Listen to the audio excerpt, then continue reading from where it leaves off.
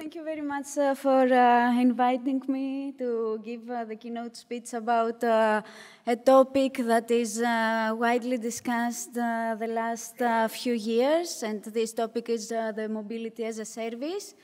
Since we live in the digital area, before I start, we have a Facebook page, and if you want to post, please use the itbr2018.org. And if you want to tweet, hashtag IATBR2018, and also for this presentation, you can also use MassLab's Twitter. And this may also contribute to travel behavior genome, okay, to Bilal's research. Okay, so I will start with a brief description of what happens the last years. So in the past, the priority was allocated on building infrastructure, transport infrastructure, roads, and especially on increasing road capacity. Transport infrastructure is very useful, and of course we need this, but it also has a side effect because as road capacity is increasing, the same happens with car ownership, and we have several impacts on environment, on our quality of life, etc. More recently, one of the priorities is the expansion of the public transport system, or mass transit as it is called in the US. And public transport is considered almost a public good. So all citizens should have access to this, and in order to achieve this, usually public transport should have an extensive coverage. But this costs a lot of money, and sometimes the public transport supply does not meet the demand. And this goes both sides. And especially in the demand side, you can see several public transport modes usually run empty with no passengers or just with a few passengers, just because you have to cover to serve an area, but the demand is very low. And with public transport system, we also have several challenges with first and last mile. And in most cities, we also have inconsistencies in timetables. We have different tickets, different pricing policies. So although public transport is very useful for all of us and for the cities, there are still some things that need improvement. In the meanwhile, we have a lot of changes in the transport sector. And as many say, transport has been hit by a digital tsunami. And this digital tsunami has brought a lot of new mobility technologies and new mobility services, two different things. In terms of new mobility technologies, we have improved internal combustion engines, electrification, electric vehicles, vehicle-to-grid, connectedness, autonomous vehicles, even flying vehicles and drones, and of course, the data processing. It's not a mobility per se technology, but it is something that has helped a lot the transport sector. And do you think that something is missing from this list? It's something that all of you have. I'm sure you have it in your pockets, or you take pictures, or if you are bored with my presentation, you may surf the web. So what is the technology that it may be not mobility, but it helped a lot the transport sector? And this technology is smartphones. And many of them say that smartphones are the biggest innovation in the transport sector in the last 10 years. And think of yourself 10 years ago without a smartphone. how easy it was to find travel information, to access transport modes. So smartphones has changed a lot the way we travel. And smartphones, data processing, and Internet of Things have also provided the opportunity for the development of several of new mobility services. Such new mobility services are car clubs, as we say them in the UK, but it is car sharing actually, ride sharing or carpooling, ride hailing or peer-to-peer taxi, peer-to-peer car rental, and bike sharing are only few of the new mobility services. And you can see some examples, some companies. This is from London, the new mobility services that we have available in London.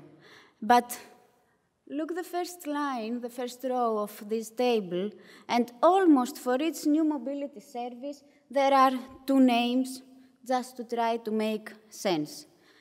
So ride-hailing, peer-to-peer taxi, so there is still some confusion about the definitions. And currently, the new mobility services and concepts present an opportunity to improve the efficiency of the transport system and bring together the public transport system with all these new mobility services. But now we have a lot of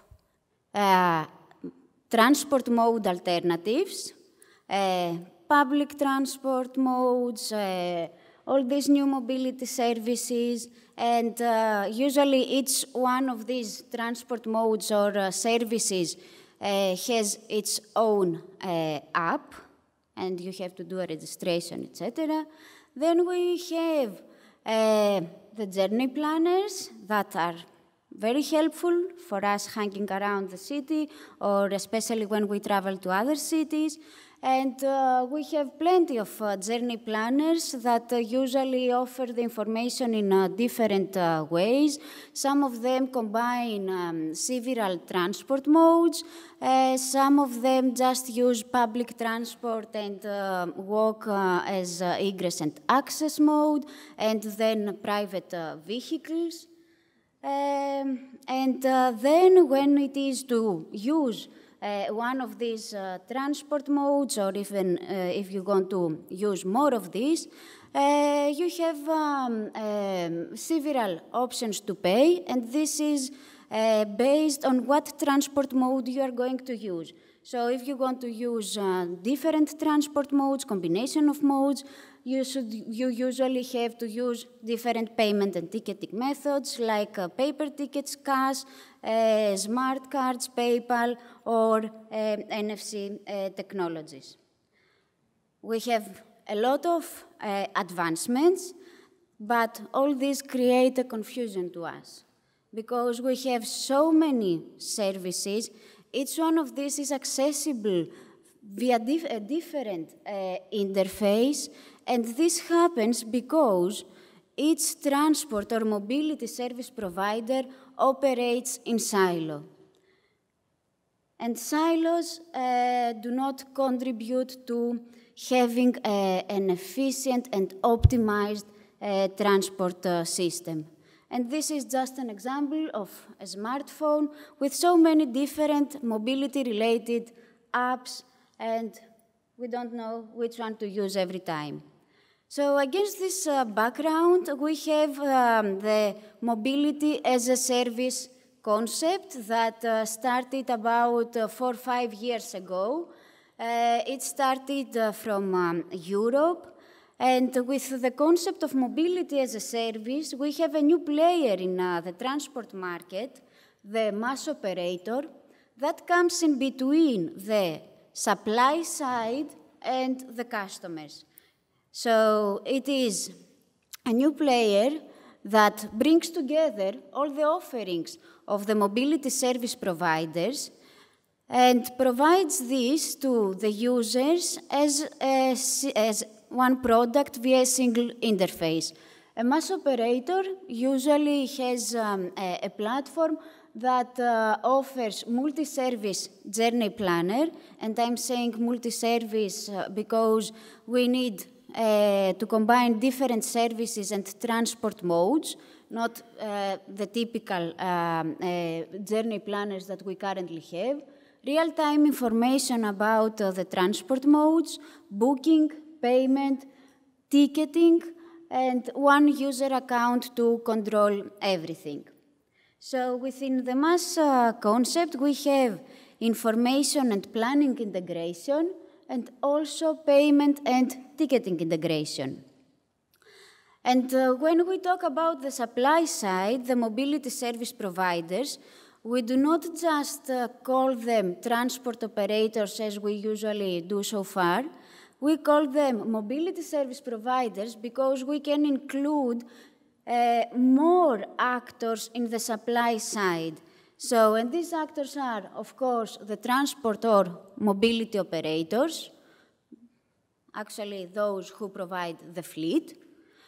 The mobility supportive services, so some services and infrastructure that we use while traveling, for example, electric vehicle infrastructure, parking, tolls, congestion charging, etc. But thinking also ahead, and especially in the era where we will have the autonomous vehicles and we will not need to drive our cars, we can also include more services like Wi-Fi, movies, music that could really advance our travel experience. And mobility as a service could not only be within the borders of a city or a metropolitan area, it could also work from city to city. So with mass, we can also achieve the roaming in transport. This is already available with the car sharing or ride-hailing companies. You have just one app, and wherever you are around the world and this provider operates, you can use the service with just your the same app.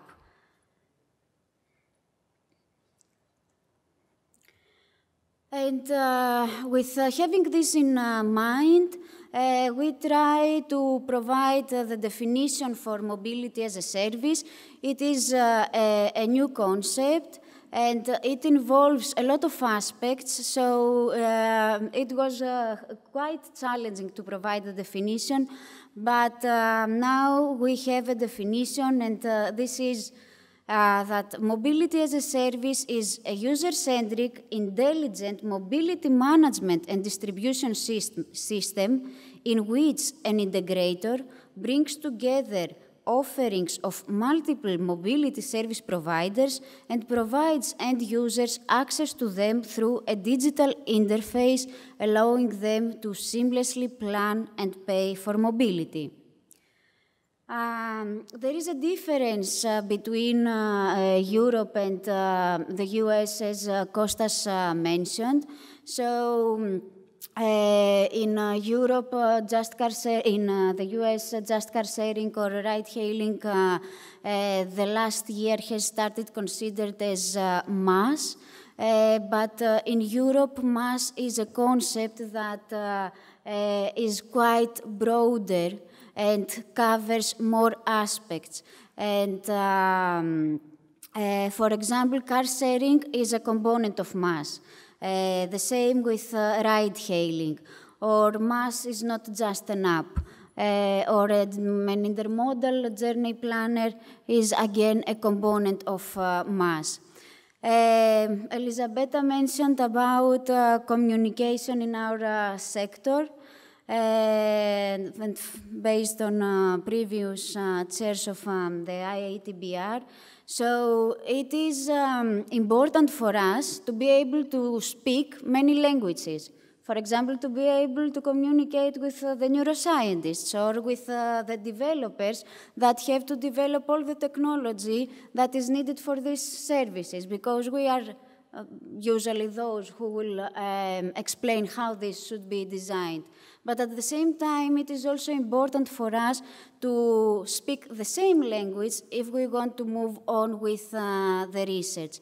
And the term of the definition of mass that we have, it is something that it does not exist so far in the transport sector, and it can really take the transport system one step further. The mass concept covers several topics that have been extensively discussed in the transportation sector during the last decades, and these concepts are the integration, interconnectivity, optimization of the transport services, smart and seamless mobility, and sustainability. It also includes concepts that have recently emerged via the Internet of Things and sharing economy, and mobility on demand, car sharing, shared mobility, ride sharing, bike sharing, multimodal or intermodal journey planners are components or characteristics of the mass concept. And with the mass concept, we also have several new terms like the mass operator, the mass platform, the IT providers. This is not a new term, but it is a component of mass. The mass products, mass plans, or mass packages, etc. And this is just an example of mass products to understand what we mean with products. So it is a way to bundle all the transport modes together and provide these to the customers as one service. And this already exists in the telecommunication sector. You do not buy separately voice or data or SMS. You just buy a plan and it has everything. And in the future, the mass services could be our personal mobility assistants. They could provide us the right information, and then they could advise us about the right transport modes to use based on our trip characteristics and, of course, our personal needs. But in order to achieve this integration in the transport, we should approach the transport sector as an ecosystem, not just silos. We have to have a holistic approach and study all together in order to achieve this efficiency that we are looking for so many years. And mass is an ecosystem. So it starts with the mass operator, and at this point it's worthwhile to say that there is no need to have only one mass operator. There is space for several mass operators. It's like the telecommunications sector. You do not just have one provider, you have several providers. And you have the core business where you have the transport operators, the mobility service providers that provide actually the fleet to the mass operator. Then you have all the actors that provide the IT solutions like payment solutions, ticketing, multi-service, and there is no need to reinvent the wheel. There are already so many options. The issue is how we can bring all this together. And of course, in the outer layer of the ecosystem, we have the regulators and the policymakers, researchers and universities. And at this stage, policymakers and researchers may be, in this figure actually, they may be at the outer layer, but actually these actors, the policymakers and the researchers, are the most important actors at this point because they will provide all the enabling frameworks and insights that are required in order to enable this concept.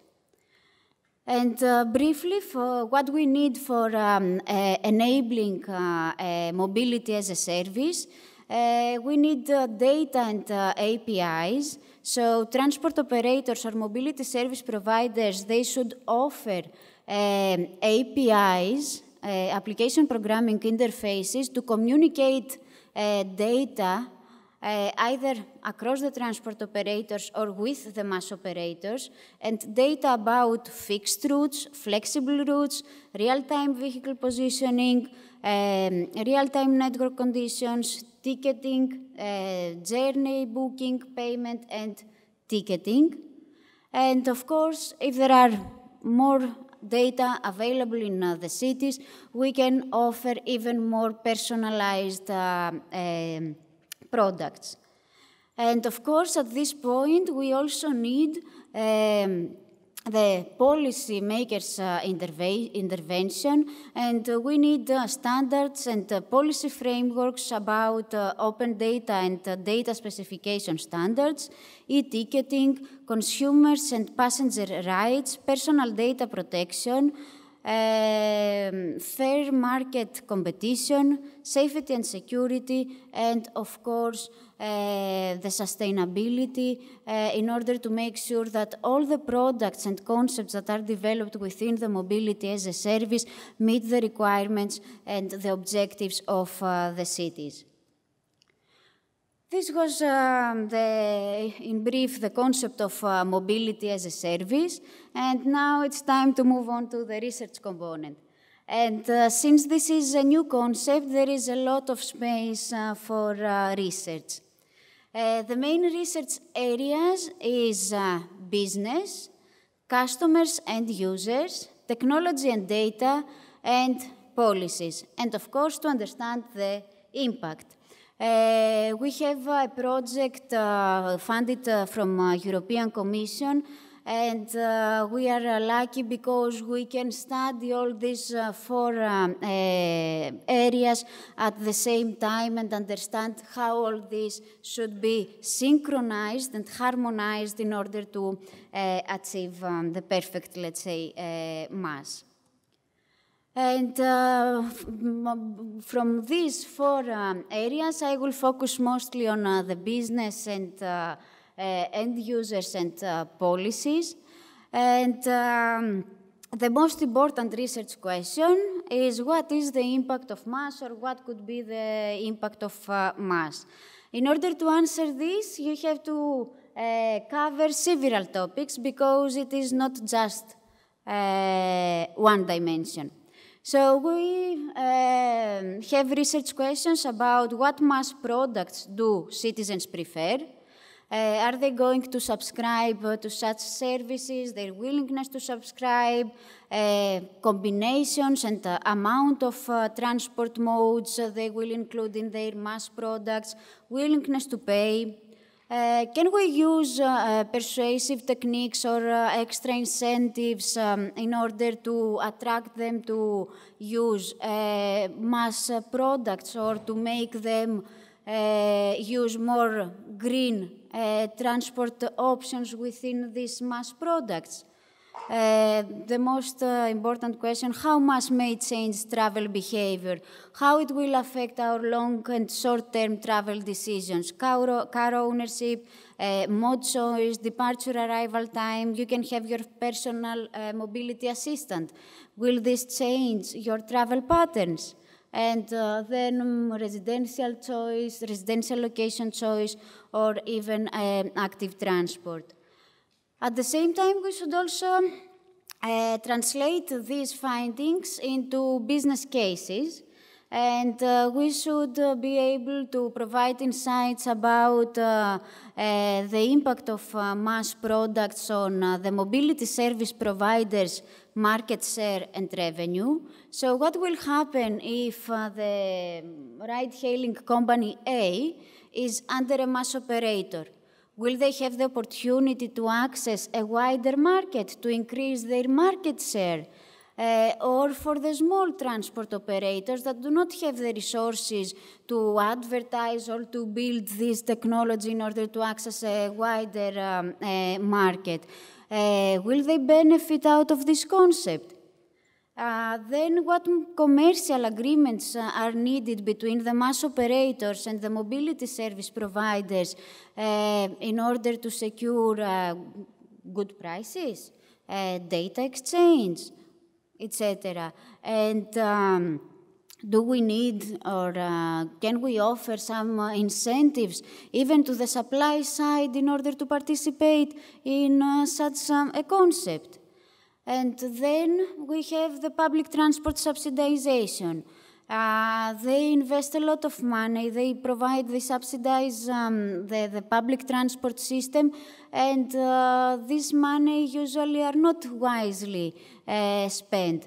Can we shift the subsidization to the mass operator? What mass business models shall we use in develop in order to avoid monopoly? All these are some questions that need to be answered with in the following years. And in order to answer these kind of questions, we need models that integrate the supply and the demand side, and we usually need activity-based models. We have to take into account the strategic, the tactical, and the operational level, how all these interact in order to provide and quantify the impact and provide the performance indicators needed. Okay, this is a more detailed modeling framework about mobility as a service. So in the strategic level, we need subscription choice models, mass product choice models. Then on the tactical level, we have to check if we will have any changes in the daily activity patterns or how the behavior, travel behavior may change within the day when you receive real-time information. But of course, all these start from the right side, as you can see. That is the mass market model. So we have to understand the concept of mass, the business models that may be available, who is, for example, the mass operator, and what are the objective functions? Is the mass operator a public transport authority? Is a transport operator? Is a new company, or is a journey planner? So, and what are the objective functions of each one of these mass operator types? And the mass market model on the right side is the one that will help us then later on to move in the modeling of the other behaviors. And I would like also to show something else on this figure. So there are, some say that mass is the fifth mode. Mass is a concept, it's not a transport mode. So we do not model this as an extra alternative in our mode choice set. Mass is about the integration, about how we can bring all this together. And just briefly, because I'm running out of time, okay, but you may get bored. So there are a lot of aspects that research is needed, but I will focus now only on the survey design, because it is a new concept. We don't know how this will be. It is challenging to describe this to individuals that participate in our surveys. It is difficult to understand what prices you should use. We don't know what are the travel patterns of individuals and what is the amount of transport modes they use. We do not know, or we know the pricing system of different transport operators, but how we can bring all this together and build just one package with one price. Each one uses different units.